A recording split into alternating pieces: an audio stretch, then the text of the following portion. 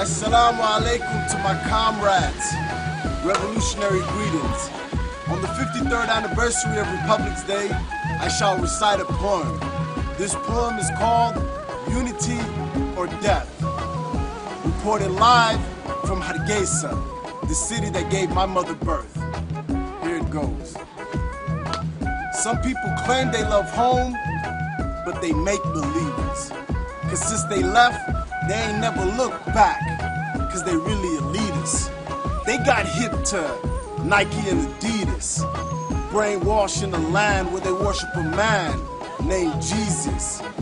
In my land, he one of the most quoted prophets in the Quran, and we call him Isa. You see the difference, but y'all still American dreaming.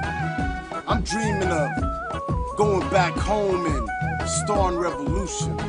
So no, there's something deeper to this people's movement. I don't need no Prada, no Gucci, no Benz, no groupies. Just a good wife, some good books, and maybe an Uzi. You think I'm frontin'? Nah, homie, I think you frontin'. Quick to take a trip to Rome, Paris, or London. You wanna take a trip to Rome, Paris, or London? I guess we still colonize. Not politically, but in the mind we're so westernized. I got dreams of completing Ahmed Gurey's mission with Muhammad Abdullahi Hassan's ambition.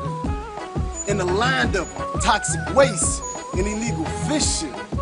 Well, you call them pirates, but to us they just concerned citizens with boats and ammunition, and we all wishing for an easy transition from instability to stability, from chaos to tranquility, from stupidity to being the epitome of civility.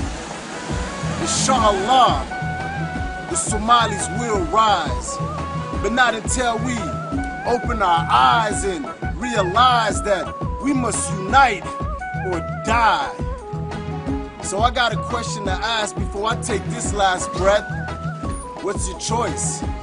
Unity or death? And that concludes the poem, brothers and sisters. To the young Somali intelligentsia, know that you are the vanguard. Long live the Somali revolution. Assalamu alaikum.